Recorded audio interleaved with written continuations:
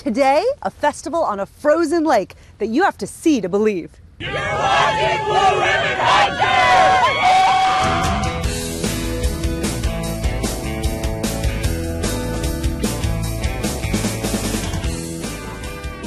We're here at the 33rd Annual Eelpout Festival in Walker, Minnesota, where 10,000 people have come out to brave the cold, and trust me, it is very cold, just to celebrate the eelpout. Now, what is an eelpout? Let's find out. It's the ugliest fish in the world. It's literally like an eel mixed with a fish. I don't know how that happened, but they're ugly. They're like a dinosaur. I tell you what, if you catch one, it will wrap around your arm. Well, it's actually just a fish. Another name for an eelpout is a burbot. But, you know, I can't even describe in words. The only question is, if I hold it, are you going to kiss it? I will consider it. What does it mean to kiss an eelpout? It's for good luck for the rest of your life. Hook her up. Oh my God! That was like kissing a frog. I am about to eat what people refer to as the ugliest fish in the world. Well, the texture is really soft. It's squishy. And someone said to me it might taste a bit like a mushroom, and it does, like a soft morel. Earthy. So what's the process of making eelpout nuggets? Take me from the fish in the water. Well, first we have to catch them. And then we fillet them up, cut the fillets into nuggets, tempura batter them, and out they go. Like the sweetest, firmest cod you've ever had. Really sweet. Yep. I've had friends try selling prime rib sandwiches. You can't give away prime rib here, but people, any kind of eelpout thing, they want it. Right, there's a reason walleye cakes are available. That's right. And eelpouts are sold out. That's right. You won't find your normal fare foods here. Here it's about the beer.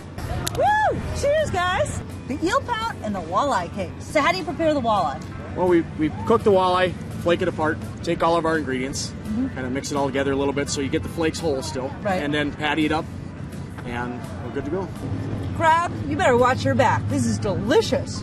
It's great. Cheese curds are a little squeaky, so it's like squeaky, salty cheese. And this one's really nicely battered right out of the deep fryer, so it's gooey. I'm gonna get another bite. Mmm. If you really want to feel one with the eelpout, take the polar plunge.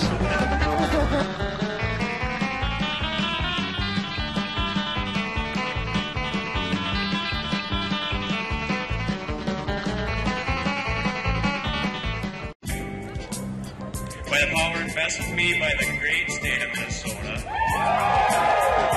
A great state it is. I now pronounce you husband and wife. You may take one. Here's what I'm wearing. Long underwear, leggings, 2 layers under this jacket, a full snowsuit, a hat, and I'm still a little chilly.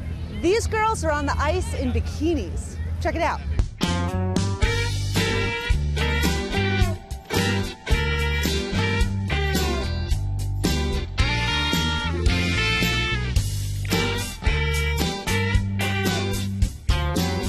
Remember, this is all happening on a frozen lake.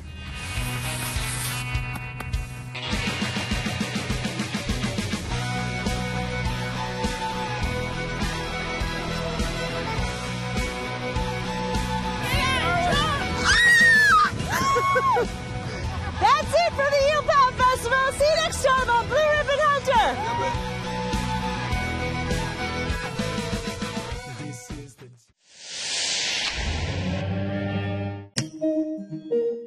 Where 10,000 people have flocked to a frozen lake in, where are we?